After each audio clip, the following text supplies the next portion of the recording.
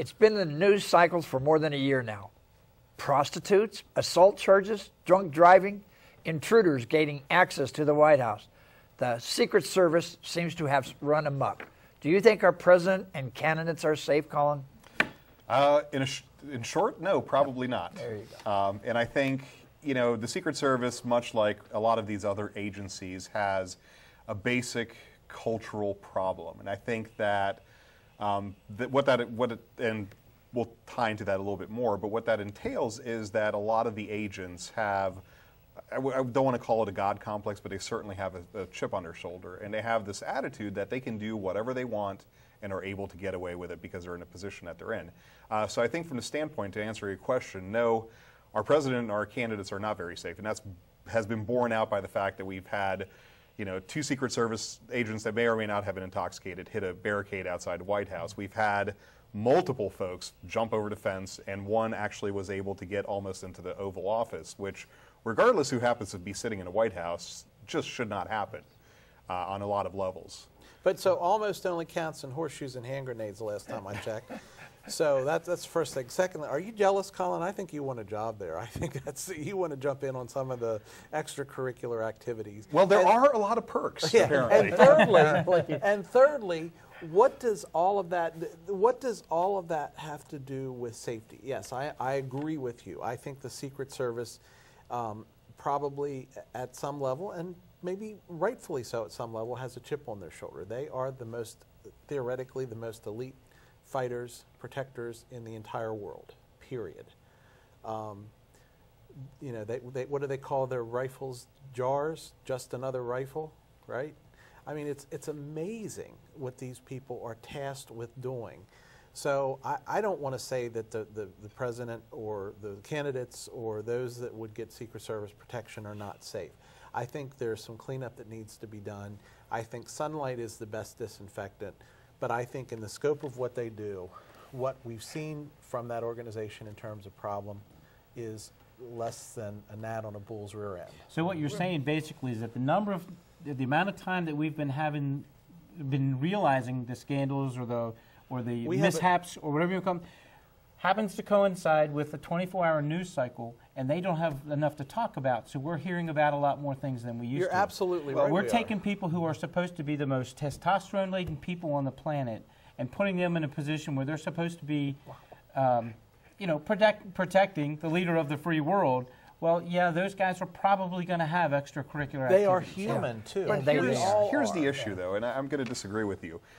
What they do in their own personal time, within reason, should be beyond, is not really up to debate. So the issue is that these occurrences, and let's leave the drunk driving piece because those guys were off duty, but certainly the part with the prostitutes in Colombia, those guys were on a detail. So regardless what they're doing in their own personal time, that's one thing. But any professional should be able to separate that from being on task when they're on a detail, and that should be their focus. And that's, I think, where the criticism. Now, I do think you bring up a very valid point, which is that these issues constantly get blown out of proportion by the media because they want ratings. You know, we are suffering by having a media that's driven entirely by ratings. They don't really care about the news. They care about what it is that's going to drive the very short attention span of their viewing public to watch them as opposed to somebody else. Right. Well, and I think this has been going on for years. We just haven't heard about it. Absolutely. And that leads exactly to where you two were talking about, that the 24/7 news cycles and what have you, and social media. This has been happening for years. You know, I was in the military a while ago, and these things happen because they are humans. However, when they're on a detail, as you mentioned, that's something else. But I guess what bothers me is they're crying, so they claim, for leadership. The rank and file, the boots on the ground, are crying for leadership. Morale is low, and so they're executing their discomfort by being lax, if that's the right word. And so they talk about shakeups. They're lacking for leadership. So where does leadership begin? Right. Gee. Yeah, but let me go back to the detail thing. And I agree theoretically with what you said. If you're on duty, you have a different set of standards. But if you're on a detail, are you on duty 24 hours a day, 7 days a week, if that detail is longer term? That particular thing happened before any of the the principals, if you will, the protectees, were in country, as I understand it. Well, that's the same as the issue. A couple agents were caught. I'm assuming that meant somebody with a cell phone. Which is a whole other issue. Everybody now has a cell phone, has a camera and a movie camera, so you're going to get caught much more often. People who do things now that don't think they're going to get caught are just not paying attention. You're on film everywhere. Exactly. Well, everywhere. And the reality is, look at it from a military standpoint. If you're on a mission and you're sent ahead as the forward detail, so you're there in order to prepare for the rest of your unit to arrive, that's not the time to be partying or doing anything else. And I was in the military as well, and I certainly was no angel.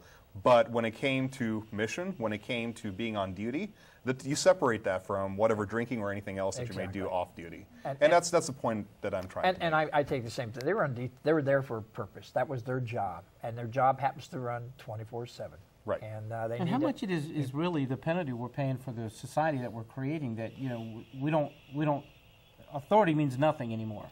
I think very much. So, I mean, how much of it is you're sitting there thinking, yeah, the president's coming tomorrow, but he's not here tonight, so I don't have to worry about it. Yeah. That's what happened in the Netherlands as an example earlier this year. Two agents were drinking, and it was, again, like you were saying, the night before the principals come into the country. And it's just, whatever. It's because we don't care about anything much anymore. But I guess it goes back to where nothing happens. They talk about a shakeup in the leadership. Out of the 8 principals in Homeland Security, 4 are being reassigned, 2 get to retire, and they're retaining 2 of them in place. What kind of punishment is that? Well, I think you're confusing shake-up with consequences. Oh, yeah, I guess so. I hadn't thought of it that way. Here's where I think the issue lies, is the fact that, whenever they have one of these shakeups and they have a shakeup in leadership, they're always bringing somebody from inside. Now, the Secret Service has a very particular skill set, right? So there aren't a whole lot of agencies where you could pluck somebody who has a lot of skill, put them in there, and they would understand the way that the agency functions. By the same token, we have the FBI, which isn't plagued by the same type of issues. And we have several other that we know about. Whatever Edgar Hoover may have been doing under his desk is beyond discussion. But not till now, I guess. You heard it here first, folks. Only on the flip side.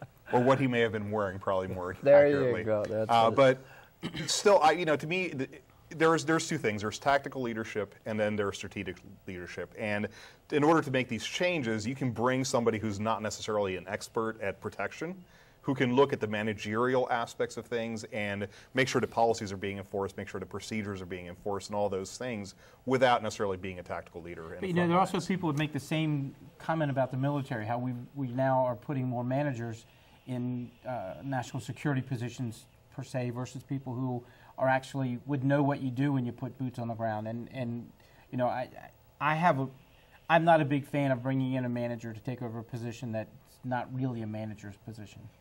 But isn't the other issue here that these issues get trumped up for political reasons? Absolutely. I mean, let's face it.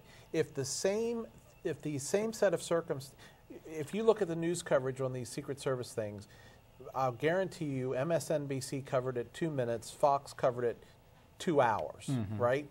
If George W. Bush would still be in the office, Fox would have covered it 2 minutes, and MSNBC would have covered it 2 hours.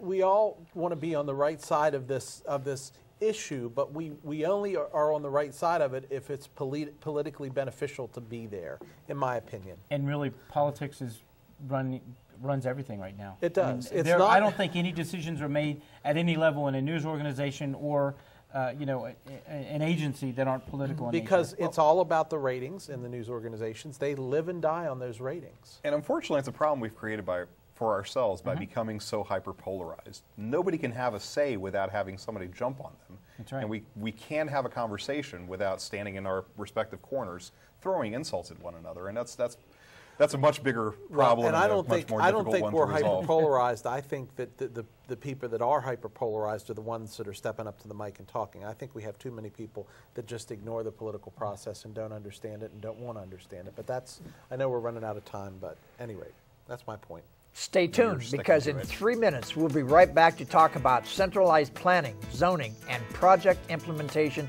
throughout our county. We'll be right back.